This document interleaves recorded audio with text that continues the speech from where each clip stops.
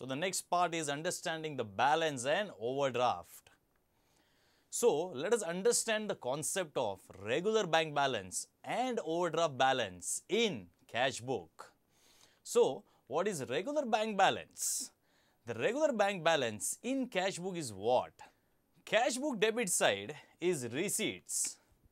Similarly, cash book credit side is payments. If receipts are more than payments, then it is called as debit balance or regular balance or favorable balance as per cash book. The next part is overdraft balance. Now, what is overdraft balance in cash book?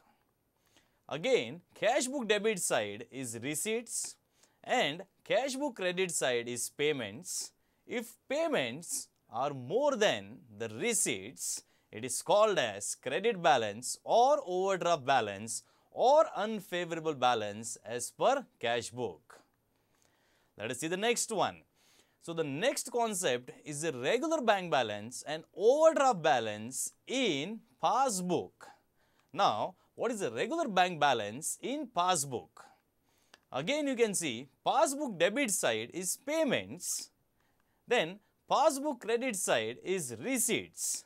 If receipts are more than the payments, it is called as credit balance or regular balance or favorable balance as per the passbook.